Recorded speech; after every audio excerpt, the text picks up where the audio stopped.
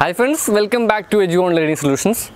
This video is our school based video. Back to school episode number 4. Now, we will in 9th class SCERT textbook ദശാംശ സംഖ്യകളുടെ ഒരു chapter ആണ് എടുക്കാൻ പോകുന്നത്.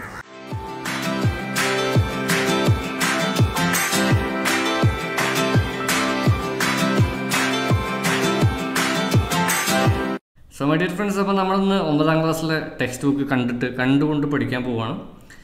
അപ്പോൾ ഫസ്റ്റ് നമ്മൾ പറഞ്ഞു തന്നെ ദശാംശ രൂപങ്ങളാണ് നമ്മൾ ഡിസ്കസ് ചെയ്യുന്നത്. ദശാംശ രൂപങ്ങളിലുള്ള കാര്യങ്ങളൊക്കെ നമ്മൾ പറയും. ഇവിടെ ആദ്യം പറഞ്ഞു നോക്കിയേ ഭിന്നസംഖ്യകളാണ് നോക്കിയത്. ഭിന്നസംഖ്യകൾ തന്നെയാണ് ദശാംശ രൂപങ്ങളിലേക്ക് മാറ്റിയിട്ടുള്ളത്. ഇപ്പോൾ നോക്കിയാൽ 0.3 എന്ന് എഴുതിയിട്ടുണ്ട്. എങ്ങനെ 0.3 എന്ന് എഴുതിയത്? 3/10 3/10നെയാണ് 0.3 എന്ന് എഴുതുന്നത്. ശരിക്കും എങ്ങനെ 0.3 എന്ന് എഴുതാൻ പറ്റും? ഇവിടെ 3നെ 10 കൊണ്ട് ഹരിക്കുക എന്ന് പറഞ്ഞു കഴിഞ്ഞാൽ എത്ര പൂജ്യം നോക്കിയാൽ 3/10 ഇങ്ങനെ താഴെ എത്ര പൂജ്യം ഉണ്ട് നോക്കുക. 10ൻ്റെ കേസിൽ 10, 100, 1000 ഇങ്ങനെയൊക്കെയാണ് വരാറുള്ളത്. എത്ര പൂജ്യൻ്റെ അത്രയും ദശാംശം കൊടുക്കുക. അപ്പം 3 ആണുള്ളത് മുകളിൽ നോക്കിയാൽ 3/10 ഉള്ളത്. മുകളിൽ 3 ആയതുകൊണ്ട് 3ന് ഒരു പൂജ്യം താഴെയുള്ളൂ. അതുകൊണ്ടാണ് നമ്മളിവിടെ 0.3 എന്ന് കൊടുത്തിട്ടുള്ളത്. കണ്ടാൽ മനസ്സിലാവും. ഇനി 29/100 എന്ന് പറഞ്ഞിട്ടുണ്ട്. 29ലുള്ളത് താഴെ 2 പൂജ്യം ഉണ്ട്. അപ്പോൾ അതുകൊണ്ടാണ് 29 എന്ന് എഴുതിയിട്ട് 2 ദശാംശ സ്ഥാനം. ഇത് ഒരു സ്ഥാനം 2 സ്ഥാനം കഴിഞ്ഞ് ഒരു പോയിന്റ് കൊടുത്തു. ഇവിടെ 0 എന്നുള്ളത് അതൊരു മോഡലാണ്. അതുകൊണ്ടാണ് 0.29. ഈ 0 കൊടുക്കേണ്ടത് അതിൻ്റെ റൂളാണ്. ദശാംശം ഇനി അങ്ങോട്ടില്ല എന്നുള്ളത് മനസ്സിലാക്കാൻ വേണ്ടിയിട്ട്. ഇതേപോലെയാണ് 347/1000 എന്ന് കൊടുത്താൽ 347/1000 എന്താണ് കൊടുത്തിട്ടുള്ളത്? നിങ്ങൾ നോക്കിയാൽ ഇവിടെ 347/1000 എന്താണ്? 347 എന്ന് എഴുതുകയും എത്ര പൂജ്യം 1, 2, 3 എന്ന് എഴുതിയിട്ട് അത്രയും സ്ഥാനം 1, 2, 3 എഴുതി അത്രയും സ്ഥാനം കൊടുക്കുക. നോക്കിയത് ഇതാണ് ഉത്തരം കിട്ടിയിട്ടുള്ളത്. ഞാൻ നിങ്ങളോട് വേറൊരു ചോദ്യം ജസ്റ്റ് ഞാൻ ചോദിക്കാം. നിങ്ങൾക്ക് ആൻസർ ചെയ്യാൻ പറ്റുമോ നോക്കുക. 121/100 ചോദിക്കുകയാണ്. എത്രയായിരിക്കും ആൻസർ വരിക? നിങ്ങളൊന്ന് ശ്രമിച്ചു നോക്കിയാൽ വീഡിയോ വേണമെങ്കിൽ ഒന്ന് പോസ് ചെയ്തിട്ടൊന്ന് ശ്രമിച്ചു നോക്കുക. എത്രയായിരിക്കും 121/100 വന്നു കഴിഞ്ഞാൽ? ഇത് എളുപ്പമാണ്. നമ്മൾ ബേസിക് നമ്മൾ 9ാം ക്ലാസ്സിലെ കാര്യങ്ങളാണ് ഈ പറയുന്നത്. 121 എന്ന് എഴുതുകയും എത്ര പൂജ്യമുണ്ട് 100, 1000 ഇങ്ങനെ കൗണ്ട് ചെയ്തപ്പോൾ 2 എണ്ണം ഉണ്ടല്ലേ, 2 പൂജ്യം ഉണ്ട്. അപ്പോൾ 2 ദശാംശ സ്ഥാനം കൊടുത്തു. അപ്പോൾ എത്ര ആൻസർ വരിക? 1.21. അപ്പോൾ ഇങ്ങനെയാണ് നമ്മൾ ദശാംശ രൂപങ്ങൾ കണ്ടുപിടിക്കുക എന്നുള്ളത് കൃത്യമായിട്ട് മനസ്സിലാക്കി വയ്ക്കുക. നിങ്ങൾക്ക് വേണമെങ്കിൽ എന്തെടുത്താൽ മതി, ഒരു 5/40 അല്ലെങ്കിൽ 5/10 ഒക്കെ എടുത്ത് ഇതുപോലെ ചെയ്തു നോക്കുക. കുറേ വാല്യൂസ് ചെയ്യുമ്പോഴാണ് ദശാംശം കിട്ടുക. ദശാംശം വരണമെങ്കിൽ നോക്കിയാൽ ഇവിടെ 10, 100, 1000 ഇങ്ങനത്തെ കാര്യങ്ങളൊക്കെയാണ് നമ്മൾ ദശാംശത്തിൻ്റെ കാര്യങ്ങൾ പറയുന്നത്. പിന്നെ നിങ്ങൾ മനസ്സിലാക്കേണ്ടത് ഒരു ടെക്സ്റ്റ് ബുക്കിനെ ബേസ് ചെയ്തിട്ടുള്ളൊരു വീഡിയോ ആവുകൊണ്ട് നമ്മൾ ഹൈലി കോംപ്ലിക്കേറ്റഡ് ആയിട്ടുള്ള കാര്യങ്ങളൊന്നും പറയില്ല. നമ്മൾ കോമ്പറ്റേറ്റീവ് എക്സാമിനെ ബേസ് ചെയ്തിട്ട് നമ്മളിപ്പോൾ PSC, SSC എക്സാംസിനൊക്കെ ആവശ്യമുള്ളതല്ലേ. അപ്പോൾ അതുകൊണ്ടാണ് നമ്മൾ ആ ഒരു എക്സാം ബേസ് ചെയ്തിട്ടാണ് നമ്മൾ ഈ കാര്യങ്ങൾ പഠിപ്പിക്കുന്നത്. അപ്പോൾ അതുകൊണ്ട് ബാക്കി ഇതിൽ തന്നെ ടെക്സ്റ്റ് ബുക്കിൽ ചില ഭിന്നസംഖ്യയുടെ കുറച്ച് കോംപ്ലിക്കേറ്റഡ് ആയിട്ടുള്ള കാര്യങ്ങളുണ്ട്. അതൊന്നും നമ്മൾ പറയുന്നില്ല. നമുക്ക് നോക്കിയതിൽ 0.7 എങ്ങനെ മാറ്റി എഴുതാം? നമ്മൾ ടെക്സ്റ്റ് ബുക്ക് കാണാം. 0.7 നോക്കിയാൽ 7/10 തിരിച്ചും മാറ്റാൻ നോക്കി 0.91 2 ദശാംശം ഉണ്ട്. അപ്പോൾ താഴെ എത്ര പൂജ്യം ഉണ്ടാവും? 2 പൂജ്യം. 0.673 നോക്കി 673/1000. ഇപ്പോൾ ഞാൻ നിങ്ങളോട് പറയുകയാണ് 0.1151 എന്ന് പറയുകയാണ്. എന്തായിരിക്കും ആൻസർ വരിക? ഇതിൻ്റെ ആൻസർ എന്ന് പറയുന്നത് 1151 എടുക്കുക. എത്ര പോയിന്റ് ഉണ്ട് അത്രയും പൂജ്യം താഴത്ത് കൊടുക്കുക. 1, 2 നോക്കി 1, 2, 3, 4 സ്ഥാനം കഴിഞ്ഞ ദശാംശം. അപ്പം 4 പൂജ്യം കൊടുത്തിട്ട് നമ്മൾ 1 കൂടി കൊടുക്കുക. അപ്പോൾ എത്ര ആൻസർ വരിക നോക്കിയാൽ 1151/10, 100, 1000, 10000 എന്ന് ആൻസർ വരും. ഇനി നിങ്ങൾ മനസ്സിലാക്കേണ്ട കുറച്ച് പോയിന്റുകൾ, കുറേ കാര്യങ്ങളോട് പറയുന്നുണ്ട്. അപ്പോൾ നമ്മളൊരു GK പോലെ നിങ്ങൾ ആലോചിച്ച് നോക്കുകയാണെങ്കിൽ ഇങ്ങനെ 10ൻ്റെ കൃതികളായിട്ട് ഇങ്ങനെ എഴുതുന്ന കാര്യത്തിന് നമ്മൾ കണ്ടുപിടിച്ചിട്ടുള്ള ഒരാളാണ്. നോക്കി എന്താണ് ഛേദ ഭിന്നസംഖ്യകൾ ഉപയോഗിച്ച് പിരിച്ചെഴുതാമെന്ന് ആദ്യം ആലോചിച്ച് ഡച്ചുകാരനായ ഷിമൻ സ്റ്റെവിൻ ആണ്. അപ്പോൾ അത് ഒരു GK പോലെയൊക്കെ നമുക്ക് മനസ്സിലാക്കി വെക്കുക എന്നുള്ളതാണ്.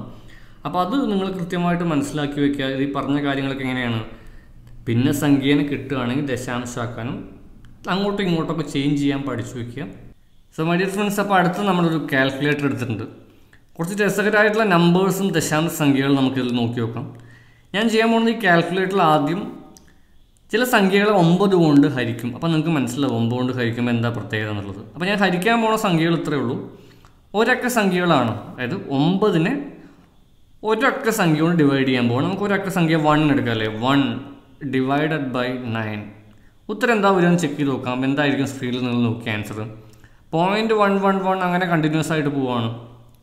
ഇങ്ങനെ അടുത്ത് എടുക്കാൻ പോകുന്നത് 2/9. 2 ഹരിക്കണം 9. എന്തായിരിക്കും 2 ഹരിക്കണം 9? ഇതേപോലെ തന്നെ 0.222 കണ്ടിന്യൂസ് ആയിട്ട് പോവാണ്. ഇനി ഒരു 5/9 എടുത്ത് നോക്കിയാൽ അവസ്ഥ എന്ത് തന്നെയാണ്? 0.555. ഇത് ഇങ്ങനെ കണ്ടിന്യൂസ് ആയിട്ട് നിർത്താതെ പോയിക്കൊണ്ടിരിക്കുകയാണ്. അപ്പോൾ നമ്മൾ പഠിക്കേണ്ട പോയിന്റ് എന്ന് വെച്ച് കഴിഞ്ഞാൽ ഏതൊരു സംഖ്യ, അതായത് ഒരൊക്കെ സംഖ്യയാണ് ഞാൻ പറയുന്നത്, 9 വെച്ച് സ്ഥിരമായിട്ട് എക്സാമിന് ചോദിക്കാറുള്ളതാണ്. 7/9 എന്താണെന്ന് ചോദിക്കും. 0.7777 എന്നുള്ളതാണ്. അല്ലെങ്കിൽ നിങ്ങൾ പഠിച്ചു വെക്കേണ്ടതാണ് 0.777 ഇങ്ങനെ കണ്ടിന്യൂസ് ആയിട്ട് പോവുകയാണെങ്കിൽ 7/9 എന്ന് പഠിക്കുക. അപ്പോൾ പറഞ്ഞ പോയിന്റ് ഞാൻ ഒന്നുകൂടി റിപ്പീറ്റ് ചെയ്യുകയാണ്. ഞാൻ എന്ത് ചെയ്തു, ഏതൊരു ഭിന്നസംഖ്യനും നമുക്ക് എന്തെടുക്കാം, 9 അല്ലെങ്കിൽ ഭിന്നസംഖ്യയിലെ ഒരു സംഖ്യ എടുത്തില്ല, ഒരൊക്കെ സംഖ്യയാണ് യൂണിറ്റിൽ ഒറ്റ ഡിജിറ്റ് ഉള്ളതിന് 9 കൊണ്ട് ഡിവൈഡ് ചെയ്യാണ് 2/9. എന്നിട്ട് നമുക്ക് കിട്ടിയത് എന്താണ് നിങ്ങൾ ആലോചിച്ച് നോക്കിയാൽ പോയിന്റ് വെച്ചിട്ട് 222 ഇങ്ങനെ കണ്ടിന്യൂസ് ആയിട്ട് പോയിക്കൊണ്ടിരിക്കുകയാണ്. എക്സാമിന് 2/9 ചിലപ്പോൾ ചോദിക്കും. ഇല്ലെങ്കിൽ 0.222 എന്താണെന്ന് ഞാൻ ചോദിച്ചു കഴിഞ്ഞാലും 2/9. 3/9 എന്തായിരിക്കും ആൻസർ? ഇതേപോലെ നമ്മൾ പറഞ്ഞ പോയിന്റാണ് 0.333. ഇതിങ്ങനെ കണ്ടിന്യൂസ് ആണ്. എപ്പോഴാണ് മുകളിൽ ഒറ്റ അക്കം മാത്രമേ വരാൻ പാടുള്ളൂ, 9ഉം താഴെ. നമുക്കൊരു 5/9 എന്ത് വരാം? ഇതേപോലെ തന്നെ 5/9 എന്ത് വരും? 0.555 ഇങ്ങനെ വരും. ഇനിയിപ്പോൾ 9/9 നിങ്ങൾക്ക് തോന്നും 9/9 1 അല്ലേ. ബാക്കിയുള്ള എല്ലാ നമ്പേഴ്സും ഒരൊക്കെ സംഖ്യയുടെ കേസിലാണ് നമ്മൾ പറഞ്ഞിട്ടുള്ളത്. നമുക്ക് അടുത്ത 99 നോക്കി നോക്കാം. 99ൻ്റെ കേസ് നോക്കാം. അപ്പോൾ 99 ഞാൻ എടുക്കാൻ പോകുന്ന സംഖ്യകൾ എന്ന് വെച്ചാൽ 2 അക്കമാണ്. നമ്മൾ 9ൻ്റെ കേസ് എടുത്തപ്പോൾ നമ്മൾ എന്താ പറഞ്ഞത്? ഒറ്റ അക്കമുള്ളതെന്ന് പറഞ്ഞത്. അപ്പോൾ 99 എടുക്കുമ്പോൾ നമുക്ക് ശരിക്കും യൂസ് ചെയ്യേണ്ടത്, നിങ്ങൾ മനസ്സിലാക്കേണ്ടത് അങ്ങനെയാണ്, എക്സാമിന് സ്ഥിരമായിട്ട് ചോദിക്കുന്നതാണ്. ഞാനൊരു 22 എടുത്തു. 22 ഡിവൈഡഡ് ബൈ 99 ഒന്ന് ചെയ്ത് നോക്കി, എടുത്താൽ വരും. നോക്കി, അപ്പോഴും റിപ്പീറ്റ് ചെയ്യുന്നുണ്ട്. 22/99 ഇത് അങ്ങനെ റിപ്പീറ്റ് ചെയ്ത് പോവുകയാണ്. അടുത്ത് ഞാൻ കൊടുത്തു 45. ഒരു 45/99 എടുത്തു. എത്രയാണ് 45/99? നോക്കി, 45. അതായത് 45 അങ്ങനെ കണ്ടിന്യൂസ് ആയിട്ട് പോയിക്കൊണ്ടിരിക്കുകയാണ്. രണ്ടക്ക സംഖ്യ മാത്രമാണ് കേട്ടോ 77/99. അതായത് രണ്ടക്ക സംഖ്യേനെ 99 വരണം. ഒരക്ക സംഖ്യയാണെങ്കിൽ 9 വന്നാലാണ് ഈ ഒരു റിപ്പീറ്റേഷൻ നടക്കുക. നോക്കിയാൽ ഇവിടെ 0.7777 ഇത് കണ്ടിന്യൂസ് ആയിട്ട് പോവുകയാണ്. അപ്പോൾ ഈ ഒരു വാല്യൂ അല്ലെങ്കിൽ ഈ ഒരു പോയിന്റ് കൂടി നിങ്ങൾ പഠിച്ചു വെക്കുക. അപ്പോൾ നമ്മൾ പറഞ്ഞ പോയിന്റ് ഇതാണ്. 9 നമ്മൾ ഓൾറെഡി പറഞ്ഞു അല്ലേ. ഒരക്ക സംഖ്യ ഇപ്പോൾ ഒരു 2/9 ആണെങ്കിൽ എന്ത് വരും? 0.222 ഇങ്ങനെ റിപ്പീറ്റ് ചെയ്ത് പോകും. ഇനി അതിന് പകരം ഞാൻ എടുത്തു വെച്ചാൽ ഒരു 12 എടുത്തൂല്ലേ. 12 എടുത്തിട്ടൊരു 99 എടുക്കുകയാണെന്ന് വിചാരിക്കുക. രണ്ടക്ക സംഖ്യയാണെങ്കിൽ 99 വരണം. മൂന്നക്ക സംഖ്യയാണെങ്കിൽ എന്താണ് 123 ആണെങ്കിൽ എന്താണ് 999 വരണം. ഇതാണ് ഇതിൻ്റെ ഒരു ഫോർമാറ്റ്. ഇങ്ങനെ 3 കാര്യങ്ങൾ പഠിച്ചു വയ്ക്കുക. നിങ്ങൾ 9 99 ഒക്കെ സംഖ്യകൾ ഹരിച്ചു നോക്കുക. ഞാൻ ചെയ്ത പോലെ കാൽക്കുലേറ്റ് ചെയ്യുമ്പോൾ മനസ്സിലാവും. 12/99 എന്താ വരിക? 0.1212. ഇത് നിൽക്കാതെ റിപ്പീറ്റ് ചെയ്ത് പോവുകയാണ്. 123 ആണെങ്കിൽ എന്താ വരിക? ചെയ്ത് നോക്കുക. 0.123 വരും. പിന്നെ 123 വരും.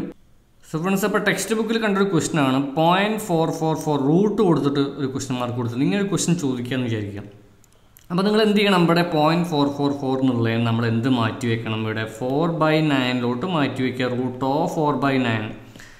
4ൻ്റെ റൂട്ട് എത്രയാണ്? 4ൻ്റെ റൂട്ട് 2 കിട്ടി. നോക്കി, 4ൻ്റെ റൂട്ട് 2, 9ൻ്റെ റൂട്ട് 3, 2/3 എന്ന ആൻസർ വരും. അപ്പോൾ ഇങ്ങനെയൊക്കെ വന്നു കഴിഞ്ഞാൽ നിങ്ങൾ എന്ത് മനസ്സിലാക്കണം? ഇത് ചെയ്യാൻ നമ്മൾ തന്നെ പോയിൻ്റ് ദശാംശത്തിൻ്റെ ക്വസ്റ്റ്യൻസ് നമ്മൾ അപ്ലോഡ് ചെയ്തിട്ടുണ്ട്. ഐ ബട്ടണിൽ ക്ലിക്ക് ചെയ്ത് കണ്ടു നോക്കുക.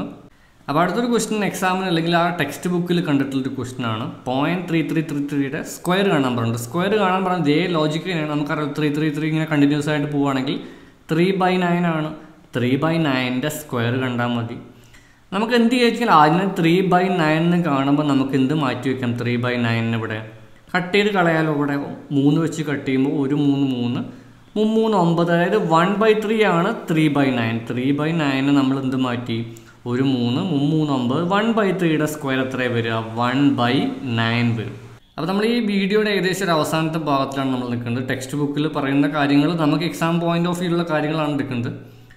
ഇതിൽ കുറേ ഭിന്നസംഖ്യകൾ ഇപ്പോൾ ഇതിൽ തന്നെ നിങ്ങൾക്ക് കാണാമല്ലോ. ഇതിൽ കുറേ രീതിയിൽ ചേഞ്ച് ചെയ്ത് എഴുതാനൊക്കെ പറയുന്നത് ഇതൊന്നും നമുക്ക് ആവശ്യമില്ലാത്തൊരു കാര്യമാണ്. ആവശ്യമില്ല എന്ന് പറഞ്ഞാൽ ഇത് മനസ്സിലാക്കേണ്ടത് ആവശ്യമാണ്. പക്ഷേ എക്സാം പോയിന്റ് ഓഫ് വ്യൂ ഇതൊക്കെ പറഞ്ഞു കഴിഞ്ഞാൽ വളരെ കോംപ്ലിക്കേറ്റ് ആയിട്ട് പോകും. നിങ്ങൾ പഠിച്ചു വെക്കുന്ന കുറച്ച് ഭിന്നസംഖ്യകൾ ആദ്യം പഠിച്ചു വയ്ക്കുക. നോക്കി, ഇവിടെ 1/2 കാണുന്നുണ്ട്. ഫസ്റ്റ് 1/2. നമുക്ക് എപ്പോഴും അര ഭാഗം എന്ന് അറിയാം. എല്ലാവർക്കും അറിയാലോ. അര എന്ന് പറഞ്ഞാൽ ഹാഫ് എന്ന് പറഞ്ഞാൽ നമ്മൾ എപ്പോഴും എന്താ പറയുക? 1/2. ഈ 1/2 നമ്മൾ ശരിക്കും എന്താ പറയേണ്ടത്? ശരിക്കും ദശാംശമാക്കിയിട്ട് 0.5. അടുത്തത് നിങ്ങൾ പഠിച്ചു വെക്കേണ്ടത് 1/2 അര ഭാഗം എന്ന് പറഞ്ഞു കഴിഞ്ഞാൽ എന്താ പറയുന്നത്? നമുക്ക് അതിന് മുന്നേ അരയുടെ മുന്നേ കാൽ ഭാഗമല്ലേ, 4 പറയാം കാൽ ഭാഗം. അപ്പോൾ കാൽ ഭാഗം നിങ്ങൾ പഠിച്ചു വെക്കുക. എന്താ ഉള്ളത്? കാൽ ഭാഗം ഇവിടെ തന്നെ നമുക്ക് ഇവിടെ എവിടെയോ എഴുതിയിട്ടുണ്ട്. കാൽ ഭാഗം 1/4. 1/4 എത്രയുള്ളത്? 0.25. അപ്പോൾ നമ്മൾ അതും പഠിച്ചു വെക്കുക. എത്രയുള്ളത്? 1/4 എന്ന് പറയുന്നത് 0.25. ഓക്കെ. ഇനി അരയും കാലും കഴിഞ്ഞു കഴിഞ്ഞാൽ അടുത്തത് നമുക്ക് എന്ത് വേണം? മുക്കാൽ ഭാഗം വേണം. നമുക്ക് എന്ത് പറയാം? മുക്കാൽ ഭാഗം ഇവിടെ ജസ്റ്റ് ഇവർ കണ്ടുവച്ചിട്ടുണ്ട്. എത്രയുള്ളത്? 3/4. എത്ര 3/4 എന്ന് പറഞ്ഞാൽ 0.75. അപ്പോൾ 3/4 കൂടി പഠിച്ചു വയ്ക്കുക. എത്ര വരെ? 3/4 is equal to 0.75. അപ്പോൾ ഇത് അത്യാവശ്യമുള്ളതാണ്. അത്യാവശ്യം എന്ന് വെച്ചാൽ നമ്മുടെ കോമൺ ലൈഫിലൊക്കെ നമുക്ക് ആവശ്യമുള്ള 4 0.25. നമുക്ക് എപ്പോഴും പകുതി എടുക്കുമ്പോൾ 0.5 എന്നൊക്കെ പറയാം. ഇപ്പോൾ ഈ 3 ഭിന്നസംഖ്യകൾ സ്ഥിരമായിട്ട് ആവശ്യം ഉണ്ടാവും. എക്സാം പോയിന്റ് ഓഫ് വ്യൂവിലാണ് ഞാൻ പറഞ്ഞത്. നമുക്ക് സ്ഥിരമായിട്ട് എപ്പോഴും ചോദിക്കാറുള്ളത്. ഇതേപോലെ തന്നെ എന്താണ് നമ്മൾ നേരത്തെ പറഞ്ഞതുപോലത്തെ കാര്യങ്ങളൊക്കെ നിങ്ങൾ കൃത്യമായിട്ട് മനസ്സിലാക്കി വെക്കുക. അപ്പോൾ എന്തായാലും നമുക്ക് ഈ വീഡിയോ എന്ന് പറഞ്ഞാൽ ചെറിയ ടോപ്പിക്കാണ്. നമ്മൾ എന്താ പറയുക, ഈ ഒരു സ്കൂൾ ടെക്സ്റ്റ് ബുക്കിനെ ബേസ് ചെയ്തിട്ടുള്ള കാര്യങ്ങളാണ്. അപ്പോൾ എന്തായാലും ഈ ഒരു ടെക്സ്റ്റ് ബുക്കിൽ ഈ ഒരു ചാപ്റ്ററിലുള്ള മാക്സിമം ടോപ്പിക്സ് ഞാൻ കവർ ചെയ്തിട്ടുണ്ട്. തീർച്ചയായിട്ടും നിങ്ങൾ ഈ ഒരു വീഡിയോ തീർച്ചയായിട്ടും ലൈക്ക് ചെയ്യുക ചെയ്യുക. കാരണം നിങ്ങളുടെ ലൈക്സും കമൻസുമാണ് ഞങ്ങൾക്കൊരു മോട്ടിവേഷൻ ഉള്ളത്. നിങ്ങളുടെ ഫ്രണ്ട്സിന് താഴെ ഷെയർ ബട്ടൺ ഉണ്ടാവും. ഷെയർ ബട്ടൺ ക്ലിക്ക് ചെയ്തിട്ട് ഷെയർ ചെയ്യുക. അതുപോലെ നിങ്ങൾ എന്ത് ചെയ്താൽ മതി? നമ്മുടെ ടെലിഗ്രാമിൽ നമുക്കൊരു EduOn എന്ന് പറഞ്ഞിട്ടൊരു ചാനലുണ്ട്. EduOn ടെലിഗ്രാമിൽ ആപ്പ് ഡൗൺലോഡ് ചെയ്ത് സെർച്ച് ചെയ്ത് നോക്കിയാൽ നമുക്ക് കൂടുതൽ അപ്ഡേറ്റ്സ് കിട്ടും. നമ്മൾ തീർച്ചയായിട്ടും നമ്മുടെ ക്ലാസ്സുകൾ കണ്ടിന്യൂ ചെയ്യും. നിങ്ങളുടെ സപ്പോർട്ടോടുകൂടി നമ്മളെന്താണ് ക്ലാസ്സുകൾ എന്തായാലും കണ്ടിന്യൂ ചെയ്തുകൊണ്ടിരിക്കുകയാണ്. So friends, be happy. Thank you for watching and see you later.